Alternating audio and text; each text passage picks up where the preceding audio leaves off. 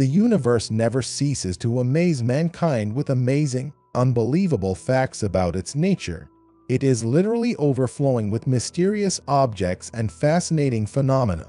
Imagine a star, against which the sun would look like a tiny sparkling spot in infinite space. A star so large that it could swallow up most of the solar system. A celestial object of such size that its magnitude would make us question the reasonableness of this star's existence. For years it has avoided the prying eyes of many observers, and only recently has it revealed some of its secrets. You are on Space Stop, and today I will tell you about the biggest star in the universe. Don't forget to like and subscribe to my channel, because every video is a lot of work, and I dare not hesitate for a second. Enjoy watching. Not so long ago, the biggest star known to mankind was considered to be Uy Scuti, located at a distance of 9,500 light-years from the Sun. This star is so staggeringly huge that if it were at the center of the solar system, its size would exceed the orbit of Jupiter. Its radius can reach 2,000 solar radii, and its volume is more than 5 billion times that of the Sun. Recently, however, a new giant claimed to be the largest star in the known universe, Stephenson 2-18. It is known as Stephenson 2-18. The star is about 20,000 light-years from the Sun. Stephenson 2-18 is in the constellation Scuti and continues to bear its original name. The star itself was listed in the All-Sky database at the end of the last century, but giant clouds of space dust greatly hindered observations of star clusters in the constellation Scuti. It wasn't until the year 2020 that scientists were able to obtain data on its size, and this information turned out to be striking. According to some estimates, the radius of Stephenson 2-18 may be 1.5 billion kilometers, which is 10 times the distance from Earth to the Sun, or 2,150 times the radius of the Sun. This means that the volume of the supergiant must be about 10 billion times the volume of the Sun. Placed at the center of the solar system, Stephenson 2-18 would easily swallow Saturn along with all of its rings and moons, not to mention the Earth. Interestingly, it takes nearly 8 hours for light to pass the equator of this giant star. It takes the same amount of time for sunlight to reach Pluto at the farthest point in its orbit.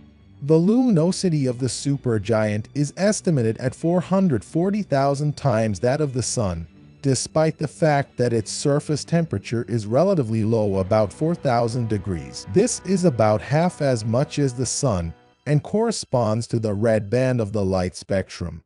It is for this reason that Stephenson 2-18 falls into the category of red supergiants. In addition, this relatively low temperature suggests that most of the star's radiation is in the visible and thermal spectra, and the amount of deadly ultraviolet and X-ray radiation is very small in comparison. It may seem strange that, despite its impressive size and sufficient luminosity, Stephenson 2-18 cannot be seen from Earth with the naked eye.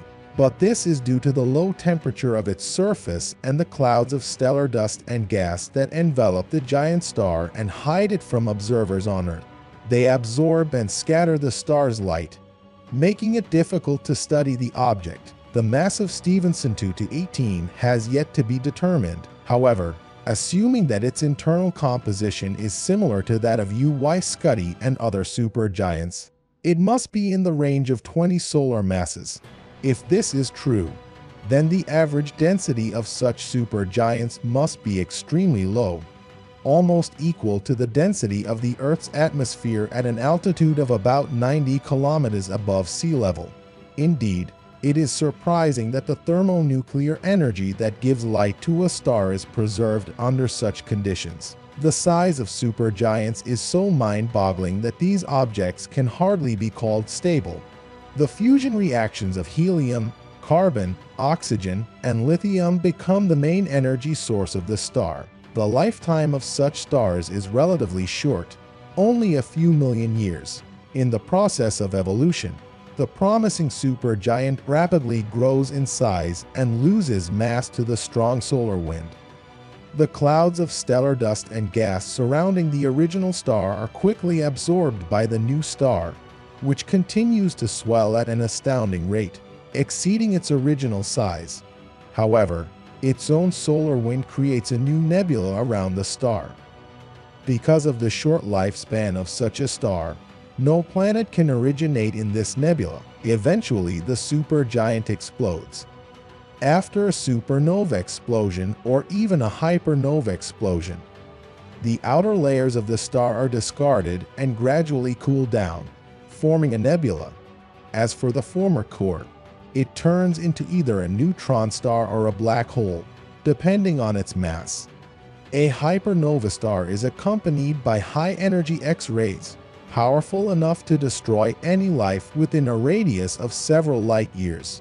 Fortunately for us and Earth, all the supergiants that scientists have identified so far are far beyond this radius, so we are not in danger. Because of the active emission of charged particles, the rotation of this type of star gradually slows down. Eventually, their outer layers almost stop. The core of the star, meanwhile, continues to rotate without stopping. Given the high luminosity, low temperature, and impressive size, we can assume that the habitable zone of Stephenson 2 to 18 must be really huge. Its midpoint must be 20 times the distance from the center of the Sun to the orbit of Pluto. As for the area of the habitable zone, it must be 1 billion times larger than that of the Sun. Scientists admit the possibility of planetary systems around supergiants, but given the short life of these stars and unstable conditions, the chances of this are almost negligible. In any case, no confirmed exoplanets have yet been discovered in the vicinity of one. Stephenson 2 to 18 is so far away that its light will reach our Earth in 20,000 years. For all we know, at this very moment its core may be contracting to form an extremely dense neutron star, and the red-hot fragments of its outer layers are flying off in all directions to become part of the icy cosmos. But humanity will only be able to find this out in the very distant future. I hope you found this video interesting, and if so, please like it and subscribe to the channel. See you in the new video.